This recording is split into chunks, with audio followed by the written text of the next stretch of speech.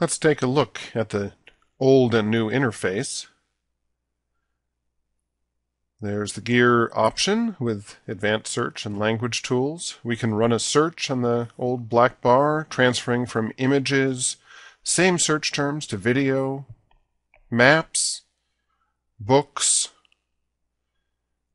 Also under more, Google Scholar, Google Blogs, even Google Groups. Everything transfers the search, except for News, which seems to lose the search and go to the default Google News homepage.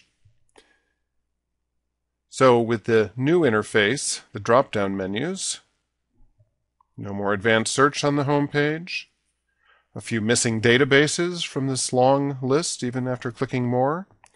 You can still, however, transfer the search after you've entered it to various databases like images, maps, Google Books, everything but Google News, which does not transfer the search.